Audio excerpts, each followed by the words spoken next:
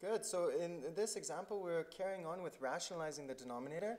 This one is a level 5, 6, probably more to the 6th level because you've got fractions and variables all mixed together. The command is simplify and we have no calculator. So how should we start here, Mr. Song? I would like to simplify all the surds if I can. Mm-hmm. So here, 7 over square root of, I notice that 98 is 49. Perfect square factor of Times 98 2. is 49. Good. And x cubed. And could you break the x cubed down further, or should we do that later? We can do it now. X squared times x. Good. Okay. And here's 7 root 2x over 3 Mm-hmm. minus 2 square root of 2 times x to the 6 times x. Good. So those even powers will come out from underneath the square root sign nicely. And then what is the advantage to that outside term now? I see that the square root of 49 and x squared can come out of the surd. So I will write 7 over 7x. Still underneath 2x. is 2x. And here is 7 square root of 2x over 3 minus 2. And the x to the 6th power is going to come out as x cubed. Okay, square root of x to the 6 is x to the 3 times x to the 3, so x to the 3 comes out. There. And now we have simplified the surds as much as possible, and next we should... Can we simplify these numbers here, or should we distribute? I always like dealing with smaller numbers when I can, so I would suggest some simplifying would help out. Alright, so I see a 7 over 7, and that would be 1. And here is a 2 over 6, so that would become 1 over 3. Anything else? No, I think that's it. 7 and 3 are both prime, nothing will go in there. So the 7s cancel, and we're left with root 2x.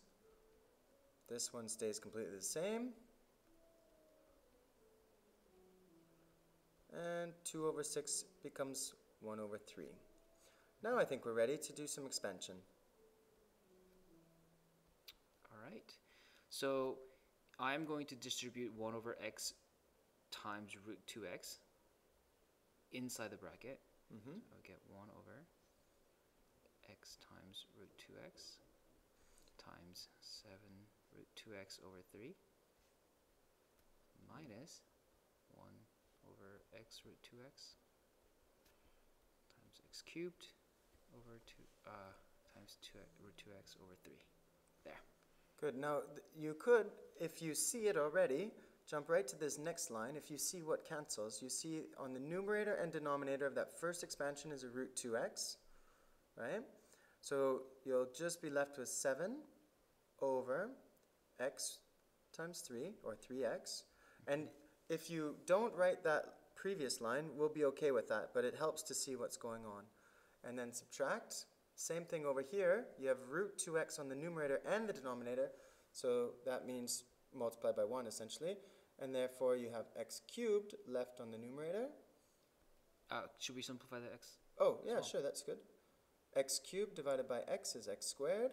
The root 2x over root 2x is exactly the same, so we can leave that, and over 3. Good. And if you like, we can find a common denominator here, multiply top and bottom of that second term by x.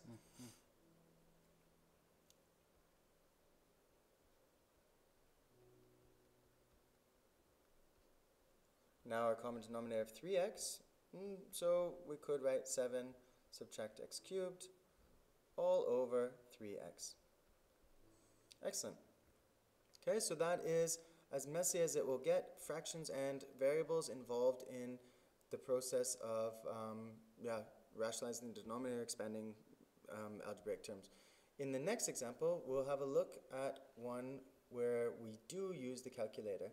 So pull the calculator up on the screen, and just from the bottom there, can I grab it?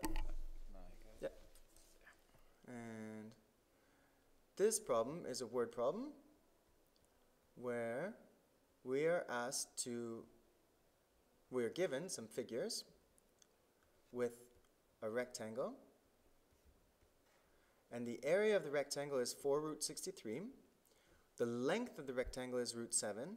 We're going to be asked to determine the width to 3 significant figures. So that's another clue that we need the calculator. Okay, so area of the triangle. How would you find that? Is the length times the width. And then we start to fill in what we know, what we're given. It's a rectangle. Is it rectangle? Oh.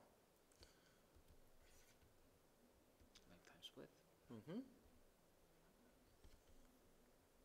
Okay, and then fill in. The area was 4 root 63. Mm-hmm. And the length is root 7. And the width is what we're trying to find. Okay. So if we're trying to find the width, W, it's being multiplied by root 7. So the inverse operation of multiplying is dividing. So we'll take both sides and divide by root 7.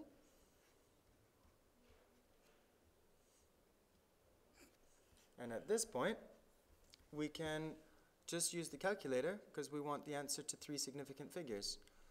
So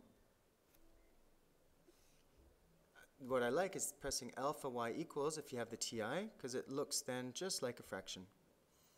And then 4 root 63 divided by root 7